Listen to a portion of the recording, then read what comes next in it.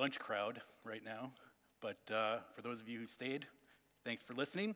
I'm going to present to you in the next half hour all the recent progress in tests of the electroweak interactions at Hadron colliders. It includes the Tevatron and the LHC. And I've enlisted Joaquin Sorolla paintings to help illustrate things as we move along. The scope of my talk is as follows. We'll cover recent progress in W physics, including the W mass and its production asymmetry, Z and Drelian cross-sections and angular distributions, diboson physics and in relation with triple gauge couplings, and lastly, tribosons, vector boson scattering, and quartic gauge couplings. One thing I won't be covering is vector boson plus jet studies. That will be a part of Chiara's talk in the QCD summary tomorrow. There are two large stories going on in electroweak physics at colliders right now. One is the attempt to over-constrain the standard model via precision electroweak measurements. You know, for about the last 10 ICHEPs or so, people have shown a plot like this, which shows the relationship between the top mass, the W mass, and the Higgs mass. And you try and predict, say, what the Higgs mass is, knowing the other two. Or even before we discovered the top, we attempted to predict the top this way. And now that we've measured M top and M Higgs very precisely, we now have a global overconstraint, which has a very reasonable p-value of order 20%. But now we've essentially flipped the script in the sense that M top and M Higgs are so well known that the indirect constraints on MW and the weak mixing angle are now better than the direct measurements themselves. And so now they're chasing us instead of the other way around. And the question is, can WZ experiment catch up with them? Alternatively, at the energy frontier, the Run1 dataset from the LHC is now providing us TeV scale tests of single and multiple electroweak boson production. ATLAS, for example, can observe Drelian lepton pairs with masses up to 1500 GeV, or Z boson pairs up to 900 GeV. And similarly, very high momentum production in the WZ sector in trilepton events at CMS. And as we approach this TeV scale, it allows us to test electroweak symmetry breaking there directly to see if the Higgs plays an exclusive role there or not. Moving now to topics in W physics, the Tevatron is still the king of W mass measurements. CDF and D0 have the world's most precise measurements based on really only a fraction of their data, 20% and 50% respectively. And they have very nice templates modeling about 1 million Ws here, about 2 million Ws here. They also have very precise models of lepton momentum and missing energy. And based on that, they're able to estimate the W mass from a template fit. Now, the kinds of ingredients you need to do that to the desired accuracy is a precision lepton energy scale as good as 0.01% in some cases, as well as a 1% precision model of vector boson recoil. And they build this up from the copious control samples they've accumulated over the years. In the end, they get a precision from CDF of 19 MeV in the W mass, 23 from D0, compared to 33 from the LEP experiments. And putting that all together, you see a very nice consistency and a world average precision combining them of 15 MeV. Now keep in mind that the indirect constraint now is 11 MeV, so we could try and do better. Should we try and do better? Well, if you look at the error budget for these measurements, the biggest ones are statistical and PDFs. They haven't used up all their statistics, and with just a factor of 2 improvement in PDFs, perhaps using their own experimental measurements, for example, as I'll point out later, and then incremental improvement elsewhere, they believe the final Tevatron result can get all the way down to 9 MeV, and then this error bar here will be smaller than the indirect constraint here, which would be a worthy goal. Meanwhile, in Geneva, the LHC has long coveted to do the same thing. They have excellent detectors. They have tens of millions of W candidates, so that's not an issue. However, there's 3 problems they're going to have to solve before they get there. The biggest one is PDFs. You know, C-quarks and gluons play a much stronger role in W production at the LHC than they do at the Tevatron. And in order to get 10 MeV precision or better, we're going to have to know them at least twice as well as we currently do. So that involves some precise measurements of vector boson production. Momentum scale, well, I think we'll get to where the Tevatron is, but it takes a lot of work to understand things to the extent that they do, and that work has not yet been accomplished. And then lastly, the recoil model and missing energy. This is challenging in the LSC environment due to the presence of large pileup, which really spoils the missing energy resolution. However, if you ask a bunch of optimists how this might evolve, the ultimate goal could be as low as 5 MeV. but I think it's a pretty long road to get there. But one step along that road is improving PDFs via precise measurement of the charge asymmetry in W production. With the millions of events we have available, we can precisely measure the differential charge asymmetry as a function of lepton rapidity, and this probes the up to down quark valence PDF ratio as a function of parton X. There's a recent CMS measurement. They used a mere 20 million W candidates, and a very precise missing energy model here of W plus candidates here on the left and W minus candidates on the right, where you can see a clear preponderance of plus over minus. It's really just an artifact of the proton having more up quarks than down for the most part. And you can convert that into an asymmetry measurement of 0.1% precision as a function of lepton rapidity. And you can see from the size of these error bars and the size of the theory error bars that this has obvious constraining power for all the PDFs. D0 has also measured the W asymmetry recently. The Tevatron has really only exploited a fraction of their data until very recently. They have a 7 inverse femtobarn muon asymmetry measurement with very small error bars compared to pre-LHC PDFs. And they're also able to directly reconstruct the W rapidity using the electron and missing energy 4 vectors. And that will also have a good deal of constraining power compared to old PDFs. LHCb also has a stake in this game. They have unique access to high lepton rapidity, all the way up to 4.5. And new for this conference, they presented a measurement based on 1 inverse femtobarn, which constrains the PDFs in an X range that's really inaccessible by all the other experiments. They have an overlap region with CMS and Atlas, however, and you can see from this bottom plot that they agree quite well in this region. So this is a very interesting complementary result from our LHCb colleagues. To see how this affects PDFs, CMS combined their W asymmetry measurement with Hera deep inelastic scattering to see how this would improve the D-valence quark, for example. And you can see at very low X with this blue error band that we are realizing quite a bit of improvement. Similarly, the Tevatron compared their W asymmetry constraints with one of the latest PDFs, NMPDF 2.3, which includes even some LHC data, and even taking that into account, you can see with their very small error bars, they are going to make a big improvement over that one. So hopefully, with these improvements, that'll set the stage for more precise electroweak measurements in both the W sector and the Z sector. So moving on to Z and Drell-Yan physics, there's been a lot of progress in the Drell-Yan cross-section at the LHC. Both CMS and Atlas have measured the 7 TeV cross-section as a function of mass, ranging from 15 all the way to 1,500 GeV and lepton pair mass. To give you an idea of the size of these samples, CMS and Atlas currently have more lepton pairs from Zs than the entire LEP plus SLD sample. So, 20 million, something like that, or that's per experiment. And so with that kind of precision, we can learn a great deal. And in fact, we obtain excellent agreement with next to next to leading order predictions over 10 decades in cross-section. Two of the things we've learned from this is that if you want to describe the low mass data accurately, next to leading order QCD corrections are important, as you can see from this Atlas and CMS comparison, which shows better agreement with next to leading order. Meanwhile, at the high mass stage, next to leading order electroweak and also photon-induced production of dilepton pairs is also important. In fact, if you want a precise measurement at the TeV scale of dilepton production, it's essential to understand what the PDF of the photon is. It's a new problem for us to deal with. A new measurement for this conference is an 8 TeV measurement of the Drell-Yan cross-section, where we also see excellent agreement with candidates all the way out to 2,000 GeV. And then CMS, combining their 8 TeV data with their 7 TeV data, construct a differential double ratio in the mass shape. This is measured for the first time, and since so many things cancel, you get a very precise QCD prediction.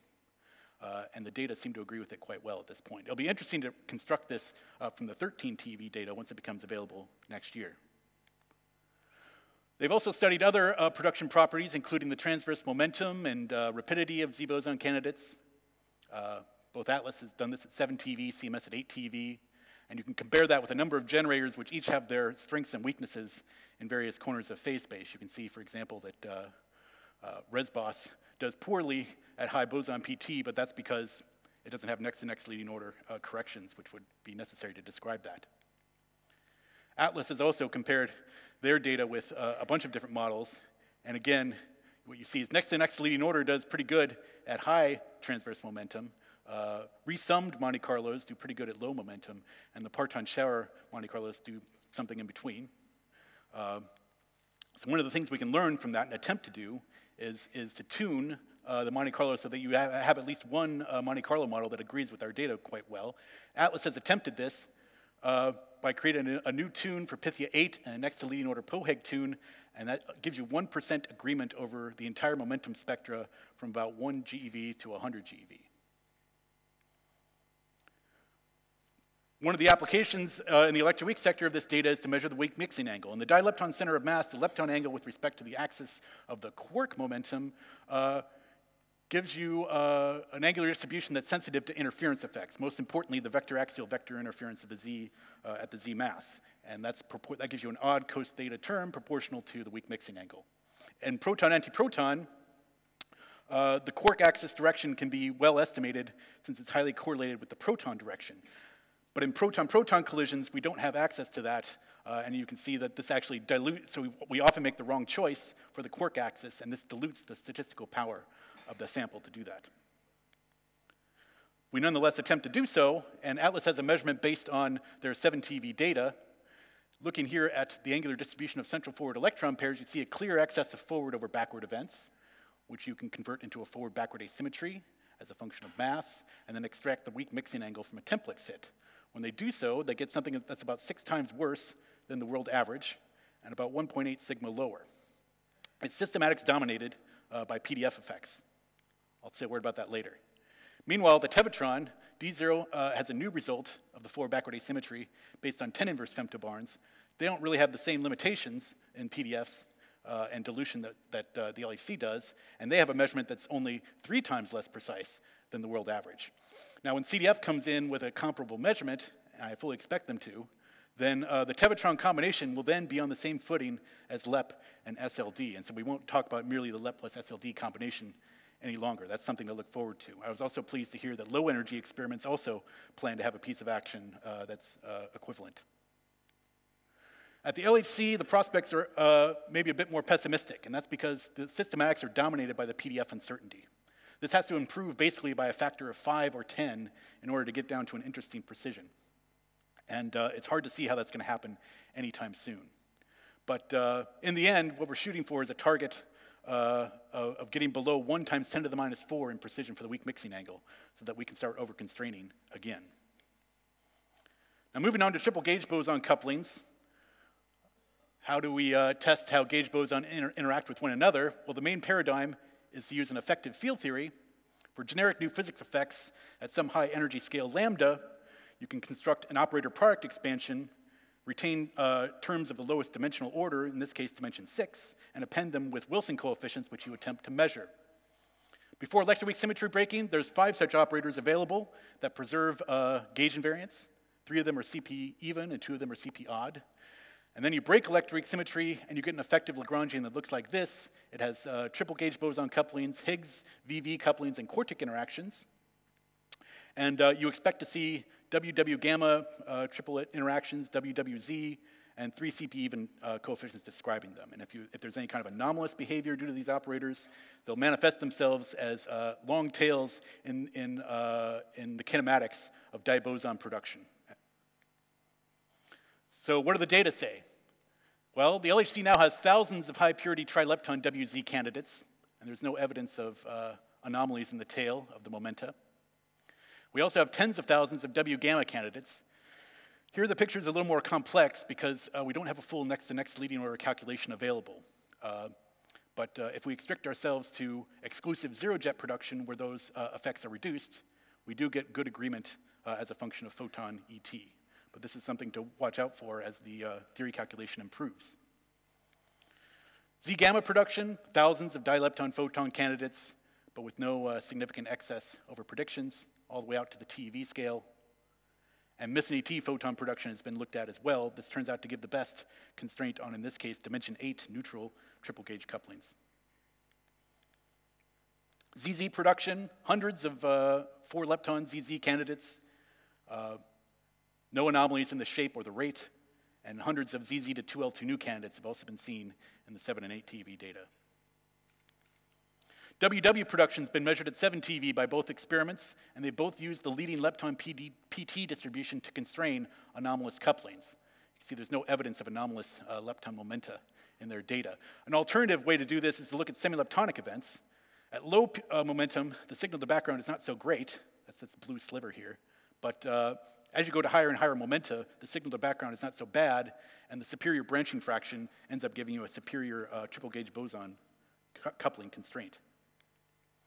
And here's the world summary of how things are going. The best single LHC measurements in black and red are about as good as the LEP combination, or the Tevatron combination, where semi-leptonic is leading the way. Once we adopt the 8 TeV data into this plot, those will provide constraints that are about 2 or 3 times better. And then we won't talk so much about LEP2 anymore. What we will talk about are Higgs VV couplings, which are, in a dimension 6 framework, are correlated with these couplings and should also provide interesting constraints. In the end, we're essentially probing an energy scale in effective field theory of order 2 to 500 GeV for a coupling of order 1. In 2012, CMS was the first to measure the WW cross-section at 8 TeV. They showed this at ICHEP then, and they observed about a 20% excess over standard model predictions with about a 2 sigma excess in significance. For this conference, ATLAS has a new result, which has a very similar conclusion, about a 20% excess with a 2 sigma significance. It's not statistical significance largely. These measurements are systematics dominated. So that's something to look out for. However, there's no evidence of any anomalies in the kinematic distributions for these events. And I hesitate to be enthusiastic about this only because not all of the data from run 1 is in, and the theory calculation is being actively studied, in particular the next to next leading order effects and resummation effects for jet vetoes, which are essential for these kinds of measurements. Finally, I'll talk about Electroweak Z+2 jet production. It turns out that one of the amplitudes for Z+2 jet production includes a triple gauge vector boson fusion diagram. And you can isolate this from QCD production by requiring a VBF topology for dijets, which includes a large invariant mass and a big rapidity gap. CMS attempted to exploit this with their 7 TeV data a year or 2 ago and found a 2.6 sigma evidence for such a thing.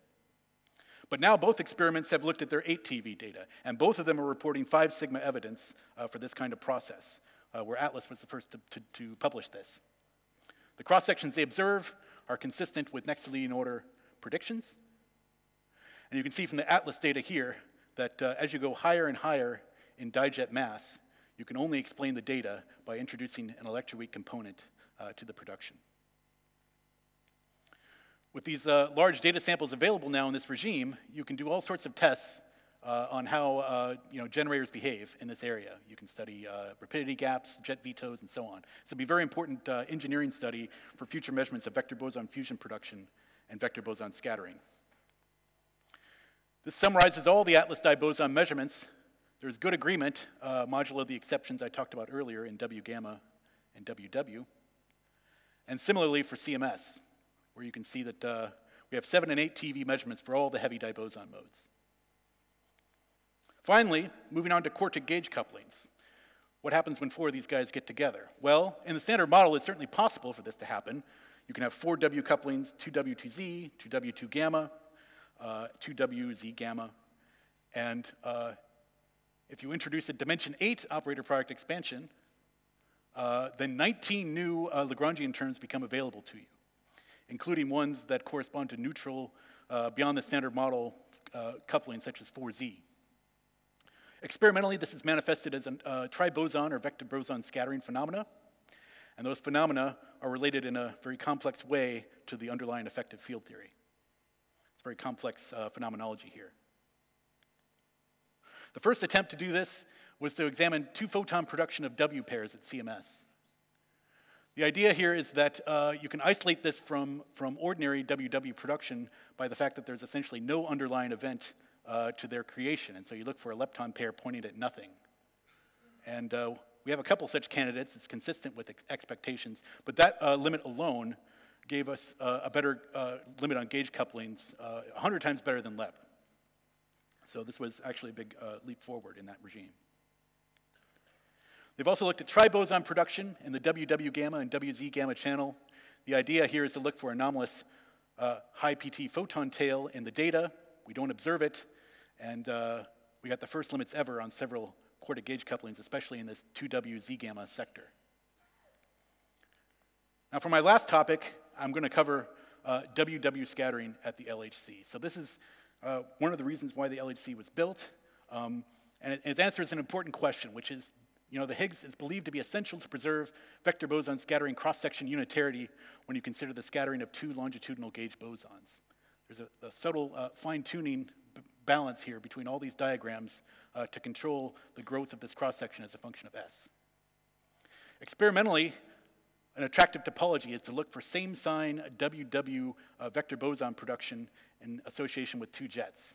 And then that gives you access to an interference between these three diagrams here involving boson exchange, Higgs exchange, and a quartic coupling. Any kind of anomalous behavior here in the differential cross-section, say, would indicate either an extended gauge sector or new particles or some kind of effective field theory leaking down.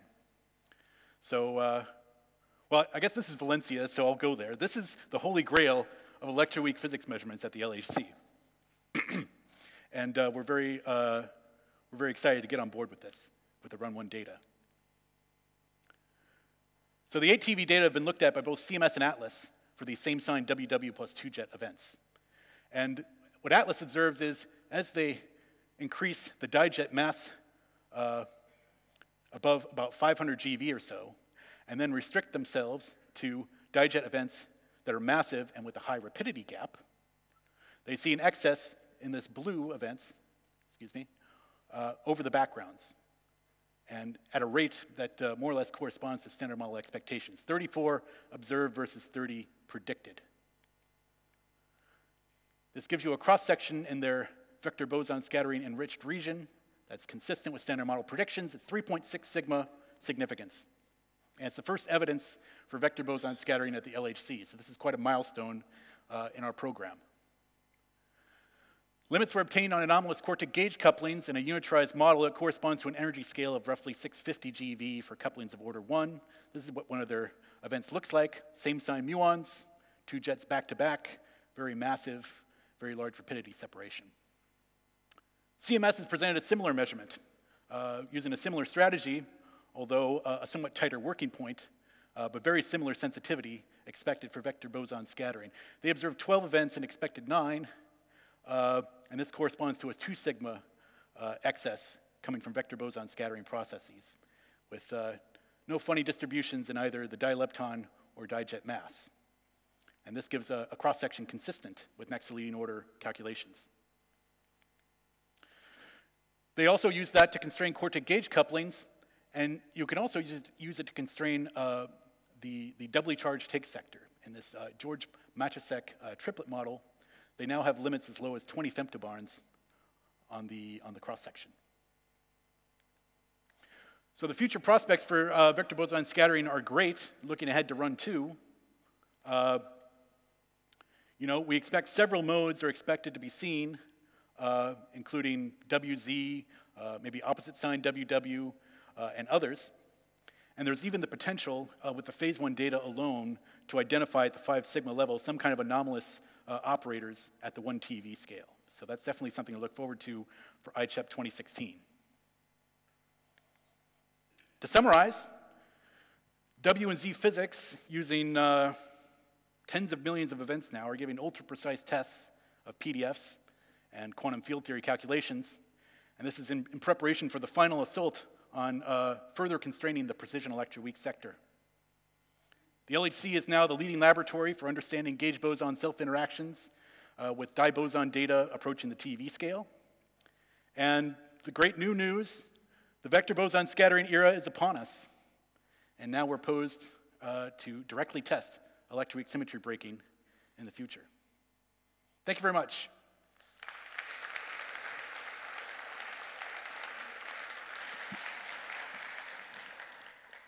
Thanks for this illuminating wrap-up, and we do have time for a couple of questions. Jeff, as you mentioned that W mass measurement is not limited by statistics at the LHC because you have large Yes. data sets, but by systematics, and probably pileup is among them because measuring sub-GV accuracy, missing ET for 100 interactions per crossing is challenging. Yeah. Did you consider running for like relatively brief period of time, like a month at a lower luminosity in order to collect data for this measurement? There have been, proposals like that, but, in order to collect, say, many inverse femtobarns at that low of a pileup would take more than a month. It would take a long time. And so I think we'd have to be highly motivated to want to go in that direction. And I don't think we're so motivated right now. We'd much rather do searches. About this cross-section of the WW, Yes.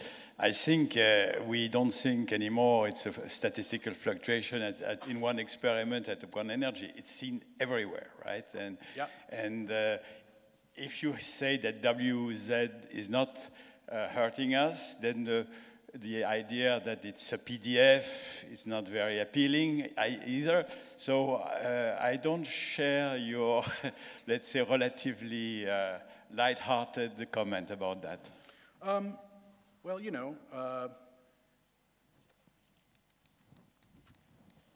I mean, if you kind of closely inspect how the cross-section is estimated, you see that there's room for at least another 4 picobarns, say, from higher order effects or other things that aren't included.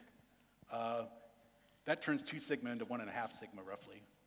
And maybe then it's not so exciting. Also, as I said, not all the data is in.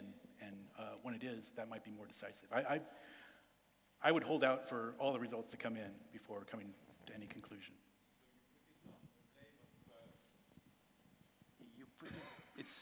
You blame it on missing calculations. It could be a cocktail of, the systematics are 1 sigma off than we think they are. It could be, 4 picobarns or more shift in the cross-section due to higher order effects. There's also these jet vetoes, which of course give you some difficult resumming to do. Not present in WZ. That's right, that's right. Okay. So that's a difference between WW and WZ that's important, in fact. Any other urgent questions? I don't see anybody. So let's thank the speaker again.